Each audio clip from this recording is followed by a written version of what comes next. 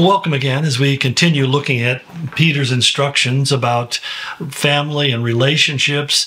It's important for us to understand that the basis upon which we learn to have healthy relationships begins within our own family, and that children grow up watching the relationship of a husband and wife, a mother and father, and that becomes for them the template of what makes for a healthy relationship. There are things that can impact that negatively, but it's really important. And I would say some of the most recent research is kind of shocking, because we're finding that the most important impact upon the development of the character of a young person is the relationship they have with their fathers. Young men and young women who feel loved and cared for, and who feel like they can rely upon their fathers for provision and protection and helping them to fulfill what is in their best interests, generally turn out better than kids who grow up without a father.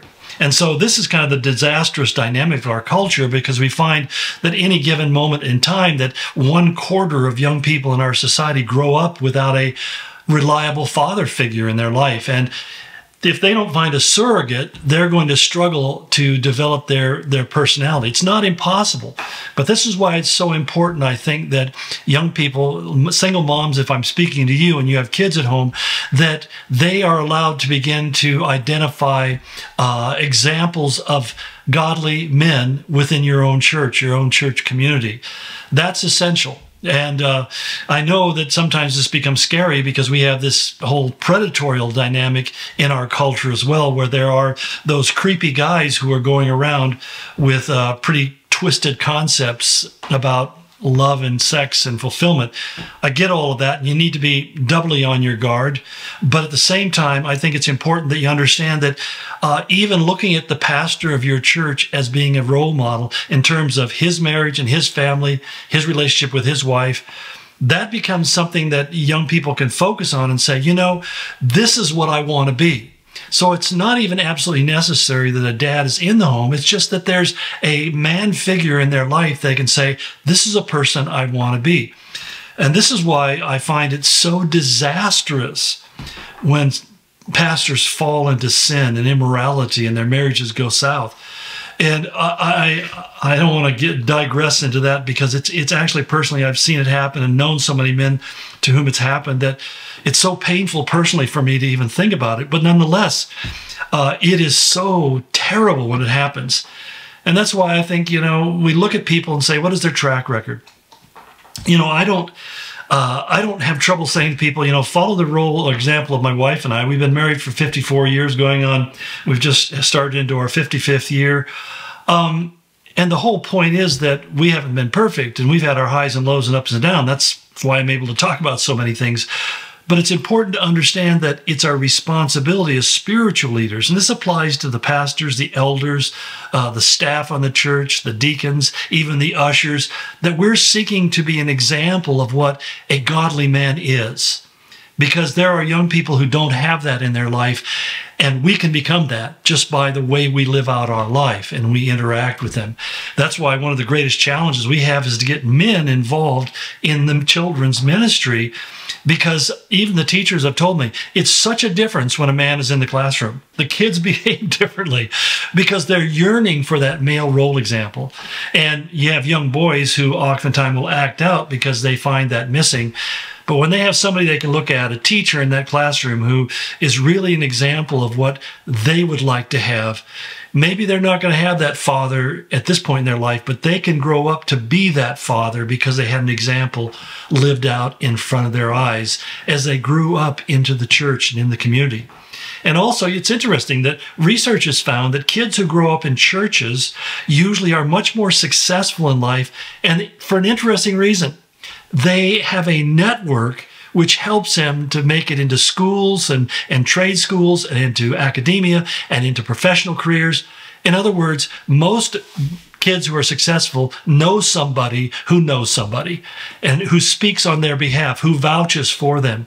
And so becoming integrated into those kind of relationships, if you're a single mom, is essential for the welfare of your kids, because those kids will not only again see this male role model, but they'll also develop relationships with other mature individuals who allows them to become networked into the society that can help them to get a leg up. So many young men I talk to where they're in some kind of, they're a plumber, or electrician, or whatever thing. They got into that because somebody in the church said, well, you need a job? Hey, I'll teach you how to do it. And they took them under their wing. And basically, as one guy used to put it to me, they get a little bit of man smell on them. And it makes all the difference in the world. I know for you ladies, that's not an attractive illustration. But, you know, it's something that's very, very important to every young man. But again, coming back to what Paul says, he says, rather than seeking that external evidence that you're worthwhile or lovable or valuable, look at nurturing that inner self. And this is a hard habit to break because most people spend so much time working about their outer shell, their external presentation, that they spend very little time developing who they are on the inside. And this is why I'm saying the most important thing we can do is spending time every day. For me, it's best to do it in the morning. If you are one of those people who has to be at work like 4 in the morning or something like that, I get the dynamic. But find a time during the day. When I was a young Christian, I had to work all the time. I used to use my lunch hour to read my Bible and to pray and spend time with the Lord.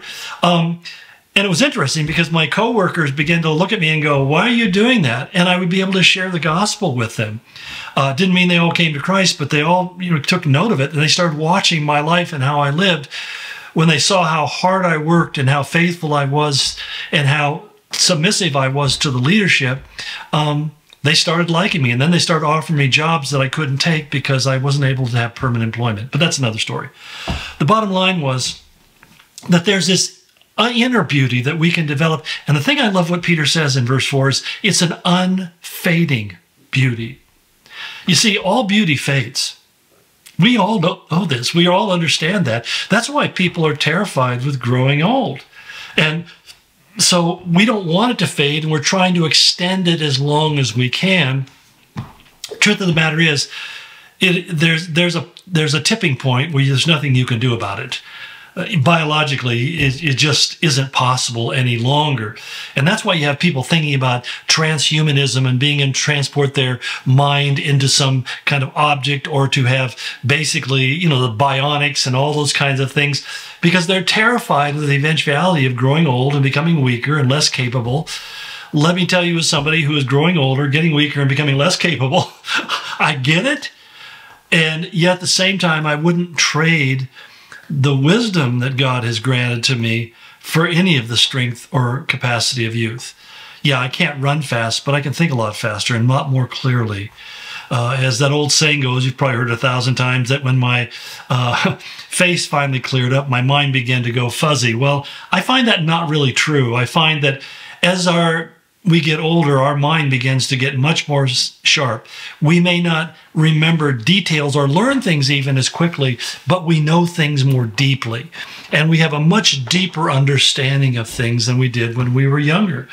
But he's interesting. He defines what that unfading beauty that we should pursuing is. He says, first, it's a gentle and quiet spirit. Gentle means that there's a mildness in your disposition, that it's this inherent quality that you're not pugilistic, you're not argumentative, you're not anxious, you're not coming back at people, it's really kind of the opposite of self-assertiveness. Now there's a balance here. We need to be assertive at times. We need to be able to speak up for ourselves and for others, and we need to speak up for God.